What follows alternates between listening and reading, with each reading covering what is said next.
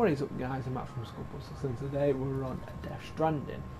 This is a trophy guide called Snooze and Soothe. So what you need to do, you need to take some damage.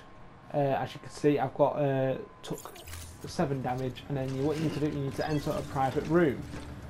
These are at the terminals. So once you've entered a private room, you need to rest by sleeping.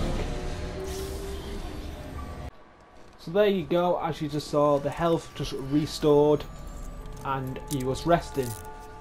Good morning, Sam. So that is it. So thank you for tuning in. Stay tuned for more and I'll see you all soon. Adios.